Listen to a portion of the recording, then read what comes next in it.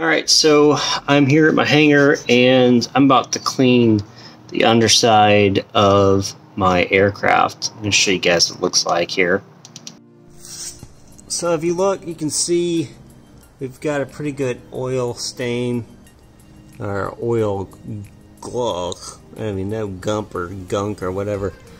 And it looks pretty bad. Obviously we got a lot of paint missing as well. That is on the agenda at some point, is to repaint this, but first I got to get it cleaned up so that at least we can see how bad it really is. So we're going to get started here. So what I'm basically going to be using today is Release Ultra, which is a dirt, carbon, and just altogether degreaser kind of formula, but is safe to use on the aircraft.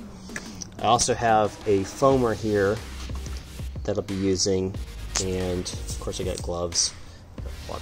So it's going to be about a 1 to 20 dilution of cleaner to water, and we'll use that and we'll spray it underneath the aircraft. I'll show you guys what that looks like here in a second. Alright, so I'm going to use my foamer here and just kind of spray just a gentle coating, and we'll let it kind of sit in, and then we'll wipe it off with a microfiber cloth.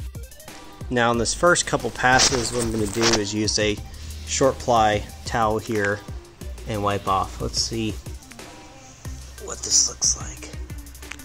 Oh yeah, look at that. You can even see where it's gotten in and where it's cleaned.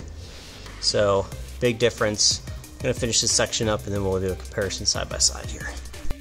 Now I'm going to use a 1 to 20 dilution of No Rinse, also a good product. I'll use it on this panel as well to get the soapy residue from the Ultra off of it. So I did not realize kind of how bad this really was getting started today, but I'll just show you a comparison here. So this is a panel I just finished with just one time with the Ultra and one time with the No Rinse. That's what it used to be. That's what it is now. That's what it used to be.